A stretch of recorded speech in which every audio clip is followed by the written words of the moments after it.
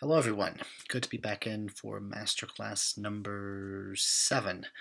We got 5 pieces by 3 composers. Before we get started, I just want to say that I expect many submissions because we're all stuck inside, or at least we all should be stuck inside these days. Anyway, I hope everyone out there is staying as safe and as healthy as possible during this outbreak, hopefully watching a lot of YouTube as well. You'll notice a couple things are different. One, I have my live stream set up, but I'm not actually doing a live stream.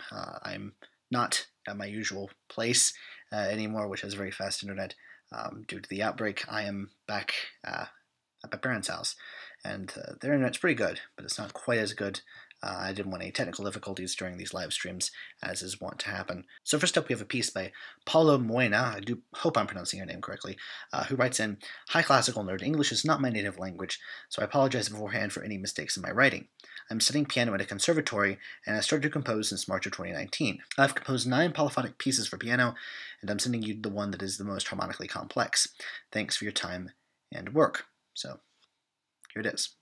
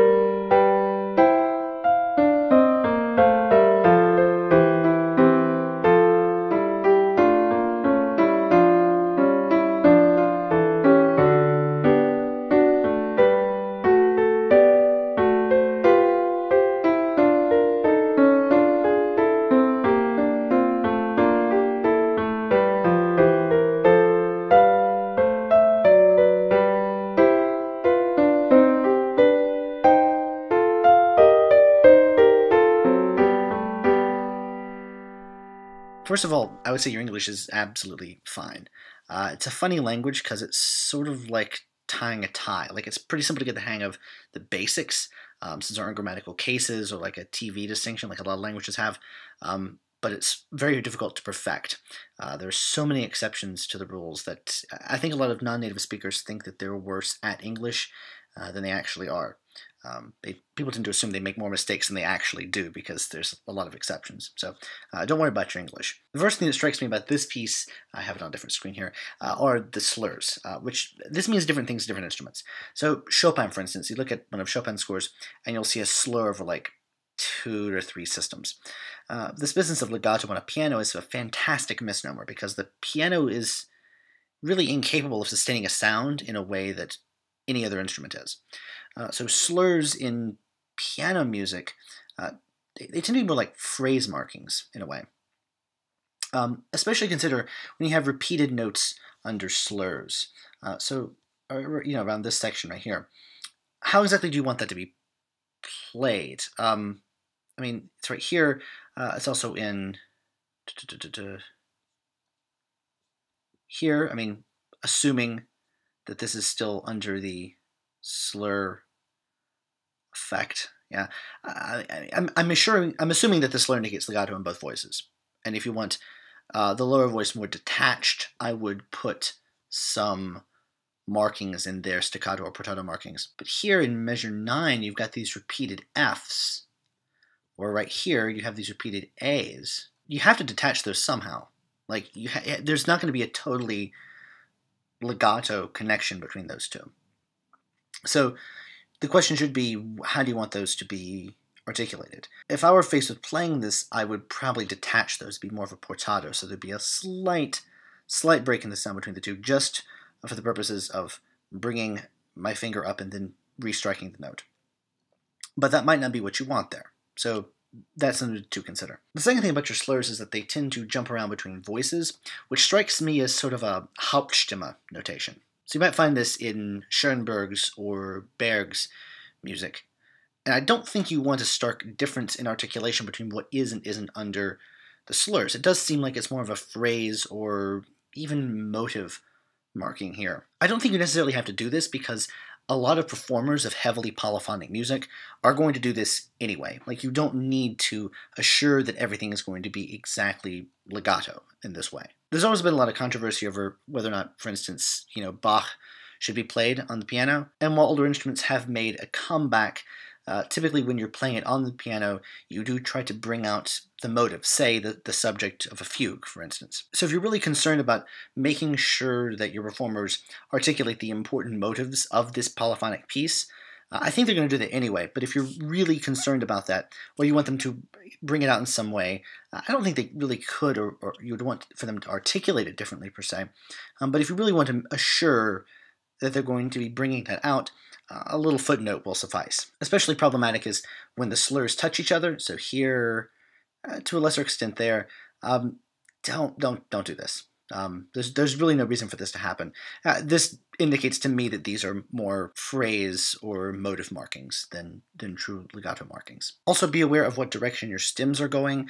So I'm especially looking at right here in measure 9 and 10. Even the terrible notation softwares, the default will be if the stems, well, the stems should be pointing up if they're below the central line. So in the bass clef, that would be below that central D. Also, typically you don't cross the middle of your bar with a note value. You want to be able to basically slice your measures in half. And this, you pretty much do this, except measure 16 is an example of something that I might consider renotating. The middle voice here, I've seen this more often. It's not quite as bad. It's basically this elongated, like Scotch snap rhythm. I'll take it. I'm more happy with this now. I mean, you certainly do have dotted values going across the center of the bar. If this were, say, dotted half over here, and this quarter note were over there. So it's not the hard and fast rule, but typically you don't want to see things like this. Attacks on the second beat, or somewhere that's not on the first beat that's being held over, not for the continuous duration of the bar. Sometimes you'll see like quarter, half, quarter. That's fine.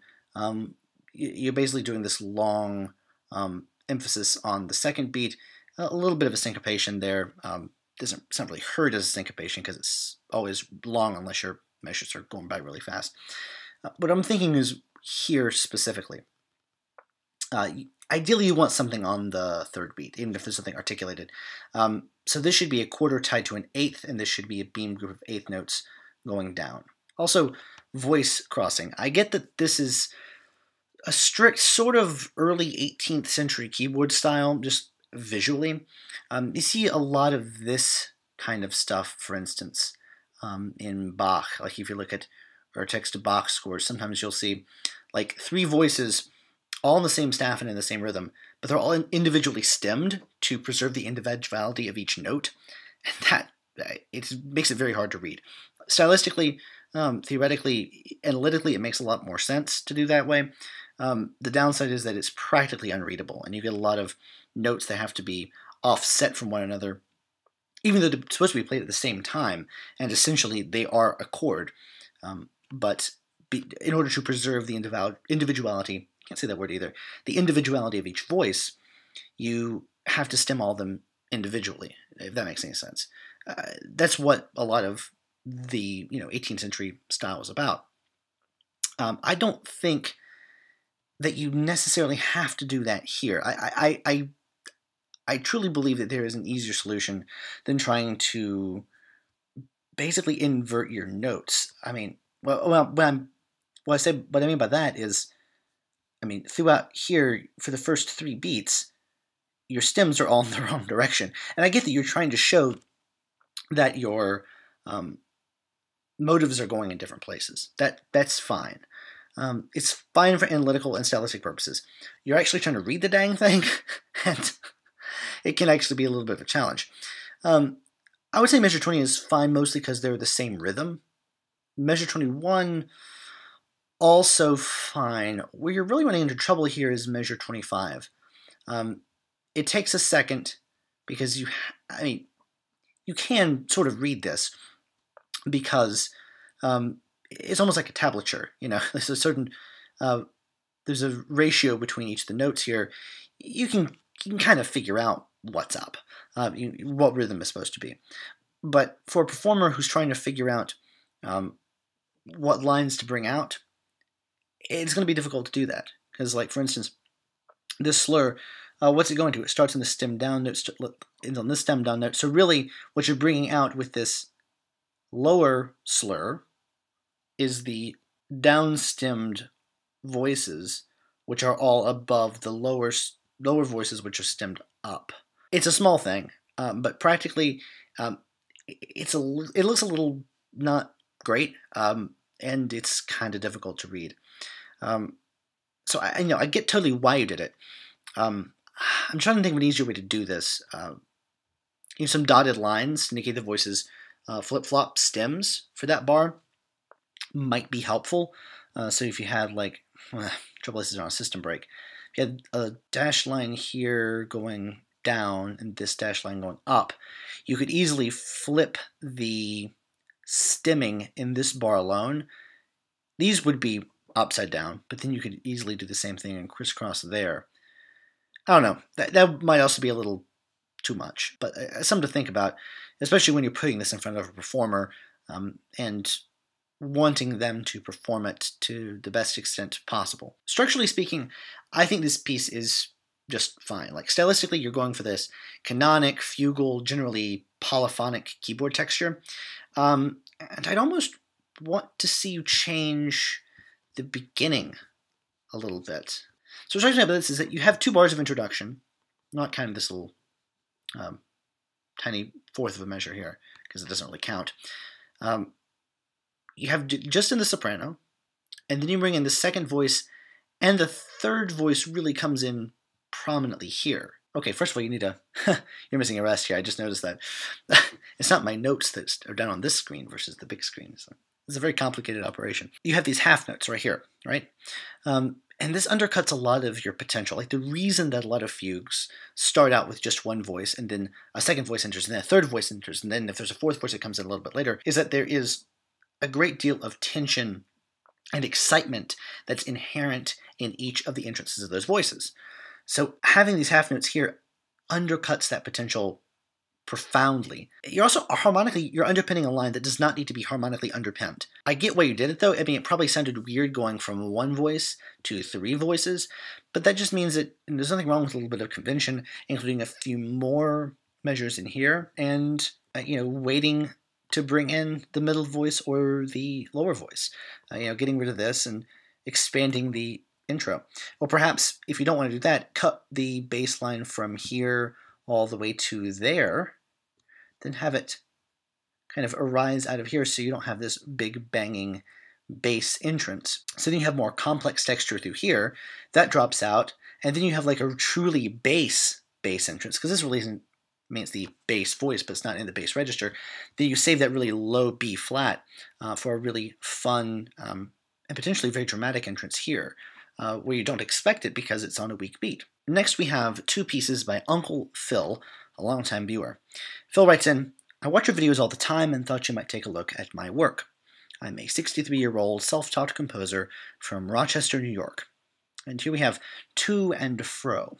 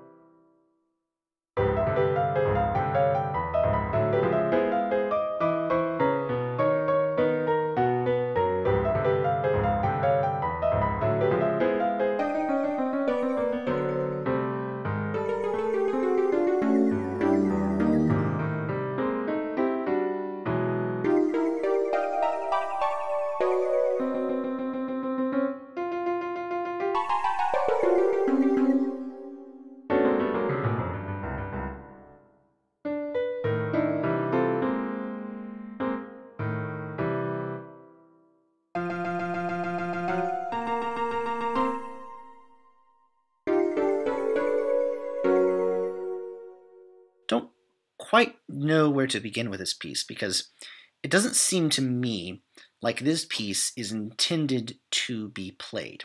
The gestures don't really work well at the keyboard, and the engraving seems to be more to get the playback to sound right as opposed to crafting something that can be interpreted by another performer.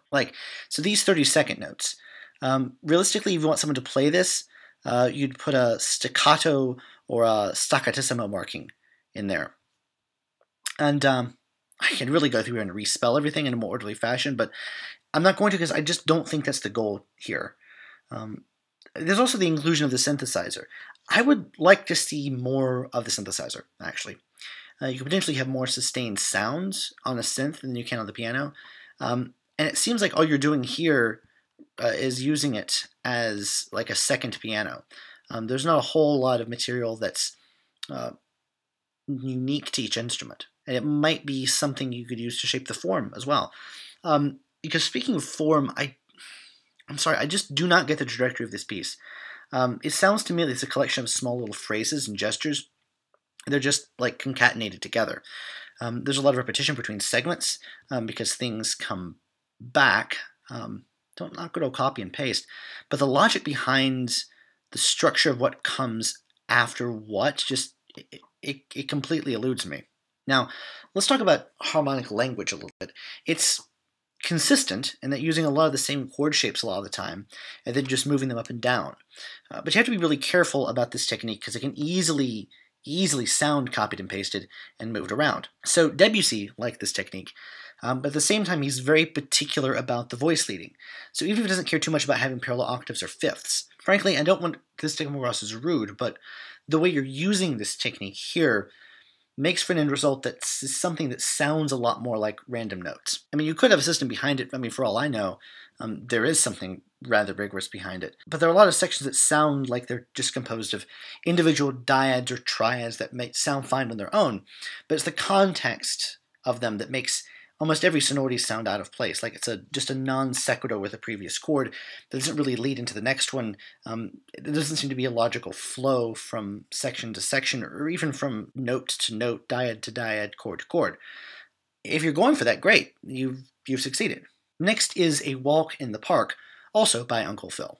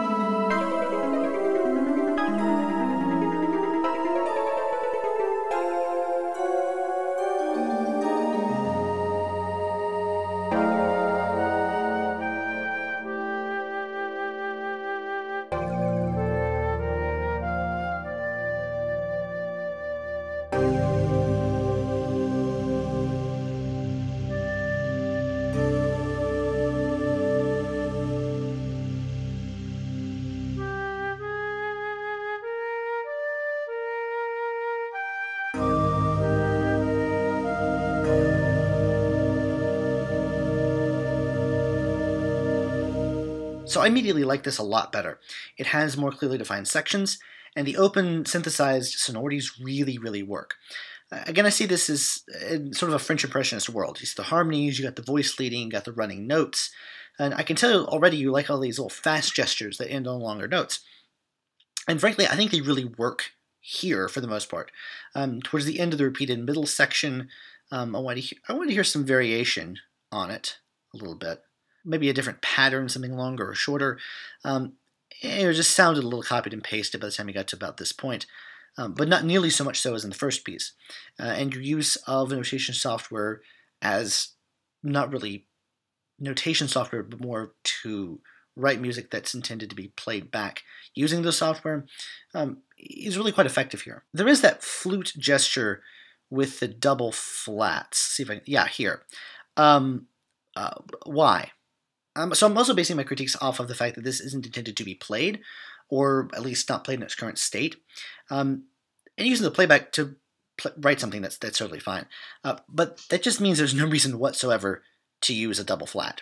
They should be as rare as possible anyway, given that a preponderance of them means there's an easier way to spell it, or your Nikolai Roslovets, and you should have some kind of arcane system of synthesizing scales. Doesn't seem that you have that here, and even if you did, there's no reason to spell it if you're just trying to get the right playback. Seems like just a wholesale transposition gone a little too far out of whack.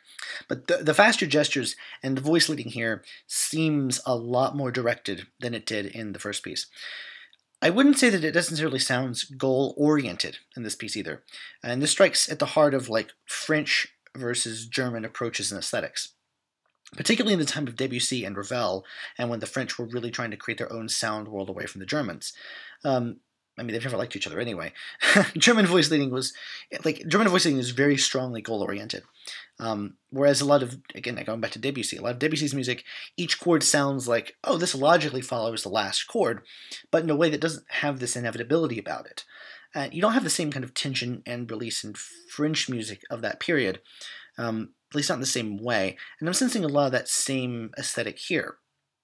I think a lot of what you did really well in this piece could be applied back to and Fro to make that piece a lot better as well. Finally, we have two pieces by Hunter Wentz, who writes in, I am a high school student with no experience learning composition, but trusting my ear and having an idea of what I'd like the piece to sound like, I decided to give it a swing. After a heavy obsession with Stravinsky's Rite of Spring, I wanted to find ways I could best imitate his ability to showcase exposed instrumentation and individuality, yet still present harmonies in a simpler, more retained fashion. As you can tell, I like working with harmonic minor keys, as they are the simplest and most enchanting for me. So first up by Hunter is Lesion for Wind Quintet, so let's give that a listen.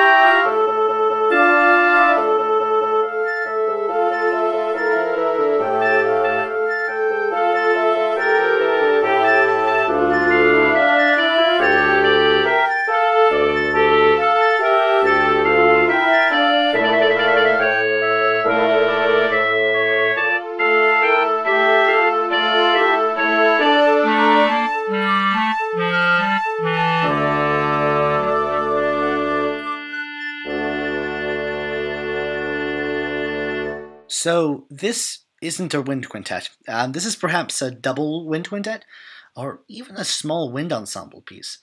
Reason being that instruments like these, you just can't play more than one note in a way that you want them to. I might think through this part right here again, especially this transition to measure 9. You have a lot of flowing ideas, and then you drop that for an ostinato that in comparison to what came before, it's just not remarkably interesting. And you're also asking for some serious chops from your clarinetist. So clarinets are unique among woodwind instruments in that they do have a very wide range, and they have a really good dynamic control. But when you get to extreme registers and asking for that kind of control, you're really asking for a professional clarinetist. What I'm specifically concerned about here is this jump from mezzo forte to pianissimo in measure 9. That might be difficult, especially with that leap up. But then you have a swell from pianissimo to forte on that really high note. I definitely don't think you want forte there. Maybe mezzo forte, at least. Because that's just going to keep being repeated. And then if you have an ostinato that continues on, that it is supposed to go from all that dynamic variation down to pianissimo, both in the flute and the clarinet, you're asking for two real extremes of dynamics when you're talking about that very, very top range. By the way, this repeat notation that I'm seeing here, starting in measure 11, isn't used in scores these days, really. I mean, it's good shorthand if you're writing by hand, and it makes total sense when scores had to be typeset, but just copy and paste it out, really, especially if you're changing dynamics underneath it. A little further down, the oboe is sort of in the complete opposite situation of the clarinet. We have a swell from mezzo forte to fortissimo. It doesn't have particularly wide range. You're not supposed to really use the low range of the oboe. It has a kind of honking quality. It's very different. It speaks very differently from the rest of the instrument. And the very high range, it's very pinched and also hard to control in its own way. So you really have kind of 2 octaves to work with-ish, kind of from low D or E up until the high C or so. You do see excerpts in the oboe literature that go higher than that. But for most players, I think high C is a good point. You have to really think about what you want if you're really committed to going above that, because you're not entirely assured that you're going to get the same quality of sound either way. So even a great player is going to have a difficulty of time getting dynamic nuance when it gets to that range. All that being said, I just think the high D in measure 13 is pushing it. You're still mostly at a mezzo forte. I mean, you're just starting your crescendo there. It's going to pop out. It's going to be, I think it's just going to be, it's going to sound strained. And I'm just not sure that's the sound you really want to go for there. I'm also thinking you could have a little bit more rhythmic nuance in this same section. Measures 13 and 14 specifically, because I mean, you have this ostinato that you set up in the flute and clarinet. You know, this is a single reed and a no reed instrument. Then you have this double reed coming in. Then a little bit later, you have the low double reed coming in. You know, I just feel like there's more opportunities for 16th notes here, or offsetting things. So instead of da da da da da da da da, you know, you go da da da da da da da da da da da da da da da. Structurally, you have a really long first ending. Like, we have to keep in mind that you have what, 4 measures of intro. Then you have a first ending that is extremely long. Then you repeat literally just the first 4 measures, and then you jump all the way to here. If you expand this, it'll have to be conducted, and this is going to be extremely difficult for a conductor. And even for players, it's going to require, perhaps depending on the complexity of your parts, some highlights, sticky notes, post-it notes. I've seen it all. Because you're dealing with only 4 repeated measures, just include those right here where you have the repeat. There's no reason not to. I get why you would do this from a historical perspective. I get why it was instantiated in the first place, because when you're engraving things by hand, you want to speed up the process. But it's always been in the pain in the butt for conductors, and a lesser extent for the players, but especially when you have a really long first ending, a really long ending in general, and you have to go back. Unless there's a really, really good reason to do that, to save a certain amount of paper or ink, just don't do it. You're already killing trees to begin with. Fortissimo in the horn. starting in the second ending. Yeah, if you want a brassier sound that stands out, you don't have to go to a really big dynamic like that. The technique is in French, so I don't entirely know how to pronounce it, but it looks like cuirve, Q-U-I-R-V-E with an accent mark on it, which just means brassy. So it translates to.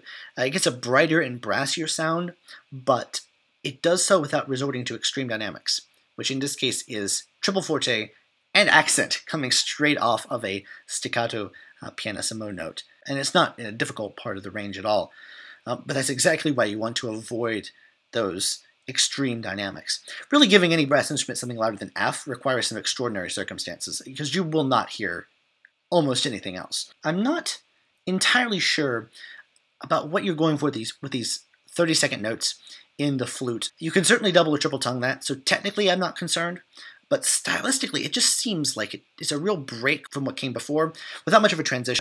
And this is the same problem I had with you moving to the ostinato earlier. It just seemed like you're dropping off something, not really transitioning from one idea to the next, but simply cutting a lot of stuff off, in this case at the downbeat of measure 21, and introducing a new idea. And it does seem like, at least in this case, you might have had something here before that was of more interest, because otherwise you would have a half rest instead of a bunch of quarter rests there. And I would like to see a little bit more extending, maybe even some more measures between measures 20 and 21, to try to make it seem like everything's not just cutting off and you're getting to this low bassoon note starting in 21.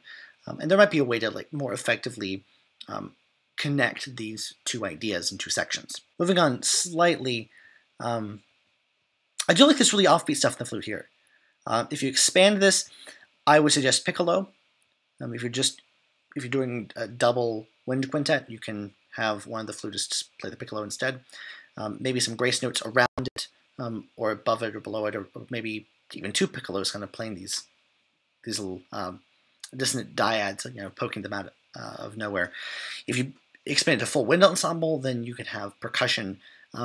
You could have flute there, but maybe punctuate with glockenspiel or triangle or some high metal to kind of really poke that out of the texture even more than it already does, which has a great sort of bounciness to it. Triplets in the flute here. For one thing, these brackets can go on the other side. But the triplets in the flute starting in measure 39, I would get rid of the low A's. So the jumps can be tricky, and if you stick them in another instrument, I mean, you could stick them in another instrument if you really want them. All the low flute stuff is just going to be buried. Like this line here, which rhythmically is in unison with the clarinet. I don't think you're going to hear the flute there. The flute just does not project in its low and middle range. It has a very difficult time being heard above a lot of different textures. So I don't think you're going to lose anything by dropping the A out in that lower A in measure 39. Finally, I liked this interleaved orchestration at the end. I think you could use more clarinet and less horn. So see on the top, you're going flute, that really high flute, then you have in the middle oboe, it'd be pretty nice note for an oboe. Then below that you have the flute kind of rounding that sound. So the top notes are flute, oboe, flute. So it's like an oboe sandwich, and then the flute is the bread. You have horn, clarinet and horn, bassoon. So the sounding D above middle C, which is what you're going to get in this, the second note, so the second horn and the clarinet. Because of the transpositions, that's going to be the sounding D above middle C. That's going to be emphasized because it's the only note here that you're doubling in any way. So drop that out there. So drop the second horn out, and your clarinet's going to have an easier time coloring the sound. It's going to be able to come through on its own instead of trying to blend in with the horn. Alternatively, even though this is a very good range for the horn, again, the horn has a very difficult time blending in this quintet arrangement, even in the best of times. So you could easily give that middle D to the second bassoon, if you include a second bassoon in an expansion of this, so that we have this really wide sound at the bottom. And that's really good because you want wider space intervals on the bottom, and then you really do have this freedom to have tighter sonorities up at the top. In this case, you would have a tighter sonority in the middle because you would still have that sounding F sharp above the middle C. Well, there's no middle C, but like it's the F sharp above middle C, was what I'm saying.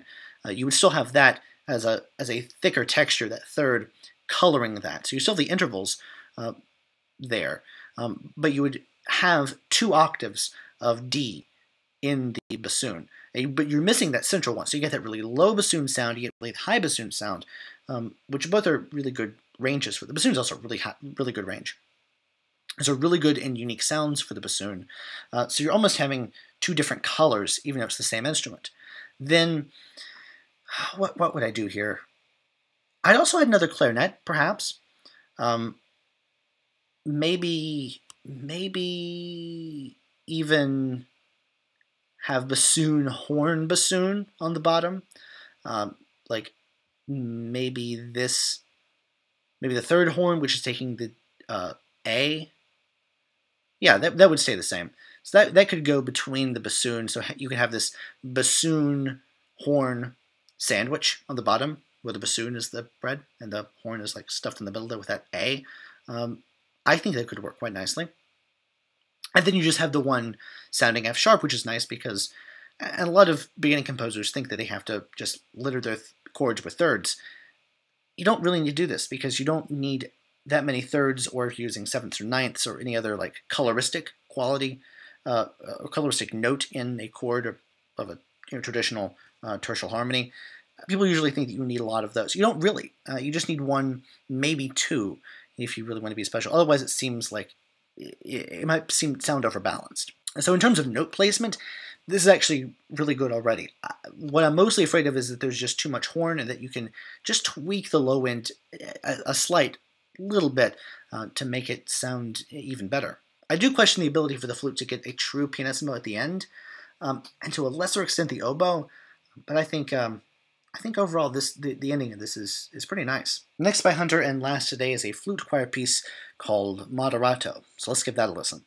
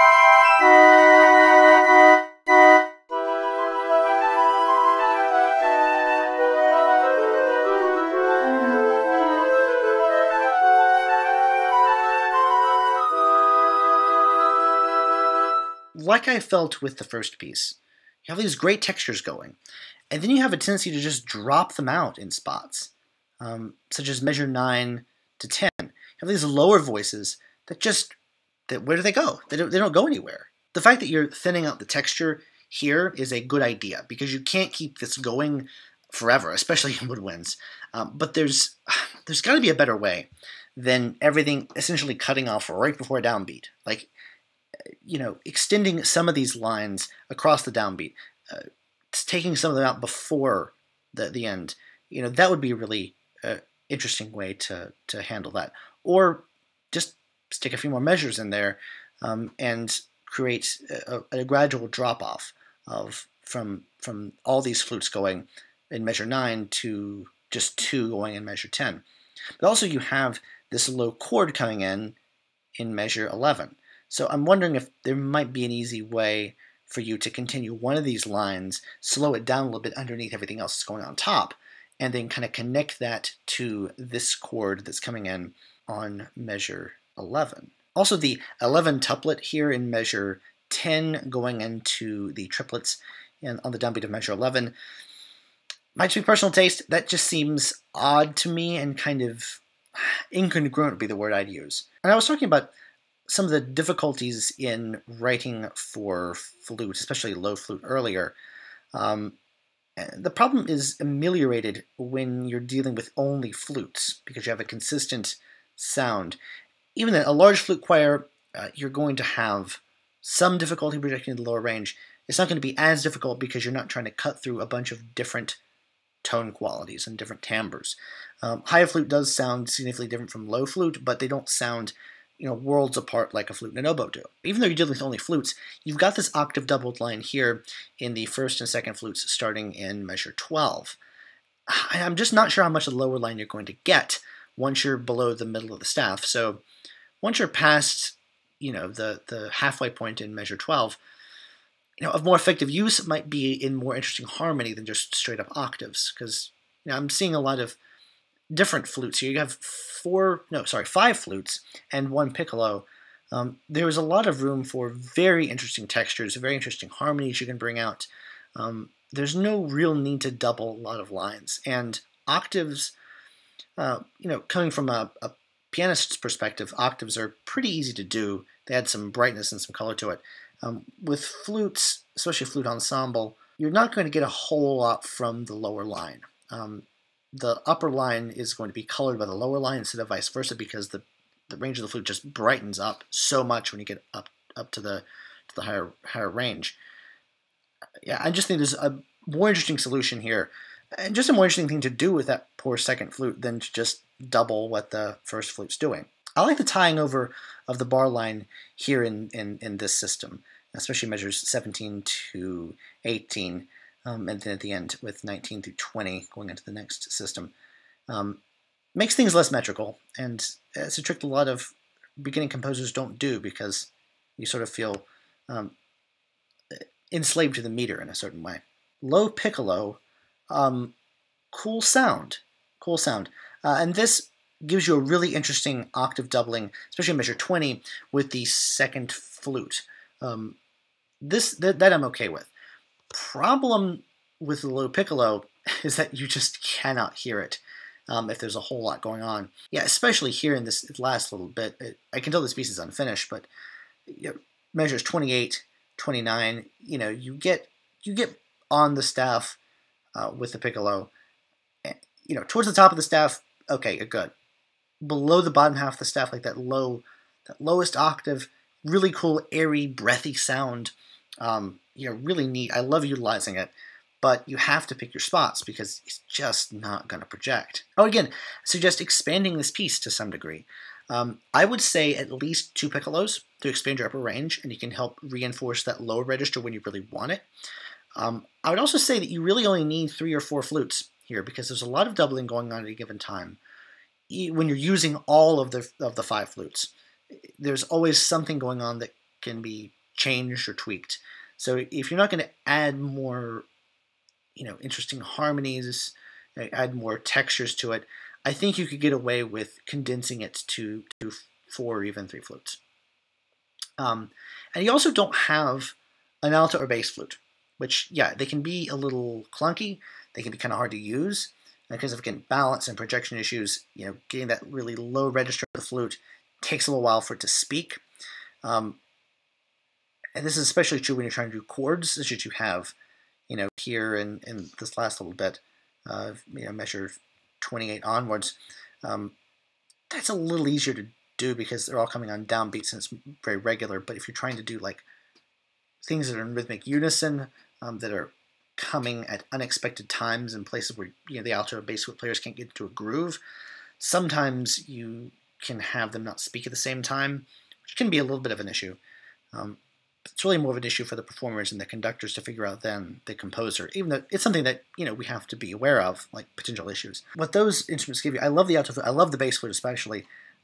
They give you such a rich character to the low end, and it gives you this extra octave below the standard middle C on the flute, or I don't know if you're calling for a B foot here at all. Oh yeah, you do here in measure 22. in the fifth flute. But you're talking about a seventh below that. Like that's still it's so significant. You're basically going from writing for flute to going into the range of a viola. And just having that C below middle C,